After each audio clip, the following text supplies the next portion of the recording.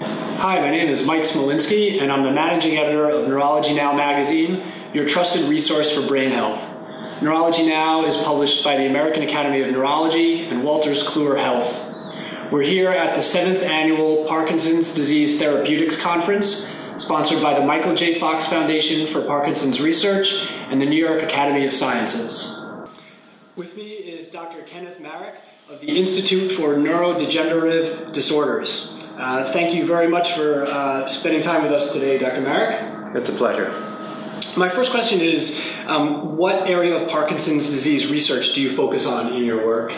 So my focus in Parkinson's disease research is on the development of biomarkers that can be useful in understanding the cause of Parkinson's disease and detecting how we can measure the change that occurs in Parkinson's disease patients. Mm-hmm. And what was the topic of your presentation here today?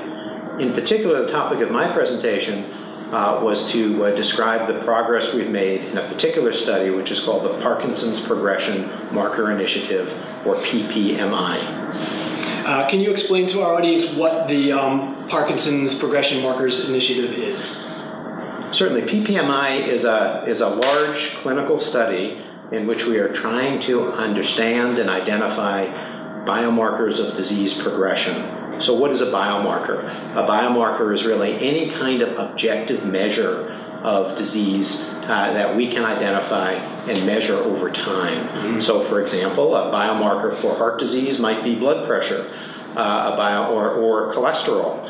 Unfortunately, in Parkinson's disease, we don't have very many biomarkers that we can utilize to measure disease progression. So the goal of this study is to identify biomarkers that may affect the clinical aspects of disease, or blood or spinal fluid, or using brain imaging to detect biomarkers, and to track that over time in people with Parkinson's disease, in healthy subjects, and people who might be at risk for Parkinson's disease. Would you summarize a few of the main points of your talk for our audience? So the main point of the talk is to really identify for the researchers the progress we've made so far in this study. The Parkinson's Progression Marker Initiative is a study that began about 3 years ago. And so far we have enrolled about 650 to 700 people in the study who will be followed over time very comprehensively to try to identify these objective markers of disease progression. Again, why is this important? It's because what we'd like to be able to do is use these objective biomarkers in subsequent studies in which we are able to assess whether a drug might change or slow or even prevent the onset of Parkinson's disease. And how long will this particular study go on? This study will go on for a number of years, for about 5 to 7 years. The study began about 3 years ago, but has recently been expanded to include not only individuals who have Parkinson's disease, but individuals who we are trying to identify who are at risk for Parkinson's disease.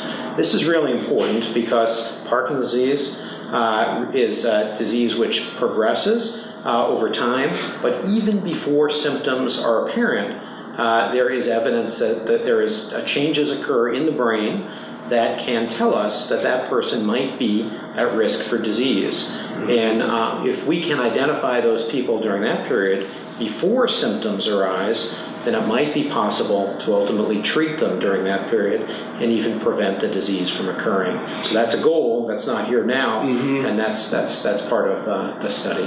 How are you finding those patients to participate? How are you recruiting those people? Sure. So finding people who you think might be at risk for the disease but don't have the disease is tricky, and so we're taking advantage of a number of different approaches.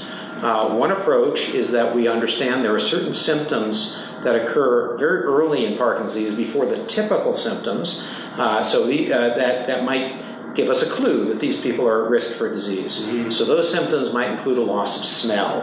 And this is an interesting phenomenon that in Parkinson's disease, people develop a loss of sense of smell well in advance of when they develop the typical tremor or slowness of movements and so forth. And so we are seeking thousands of people who might want to participate in this study to simply take a simple smell survey. They can do this online, or they can contact through the website individuals within the study, and they may be eligible to participate in PPMI in order for us to understand whether they might have a loss of sense of smell and ultimately be asked to participate more fully in the study. So that's an important way. Another way is that there is also an interesting sort of sleep problem that people get called REM behavior disorder, or RBD. And this is a problem in which, strangely, people sort of act out their dreams. And for, again, reasons which are unclear, individuals who have that problem are at risk to develop Parkinson's disease. So individuals who have a loss of sense of smell or have this sleep problem will then be further assessed, be further evaluated with brain imaging, and then they may well be eligible to be part of the study. Okay. And so the Parkinson's Progression Markers Initiative, is there a website that has a website for the trial? It does. The Parkinson's Progression Marker Initiative has a website.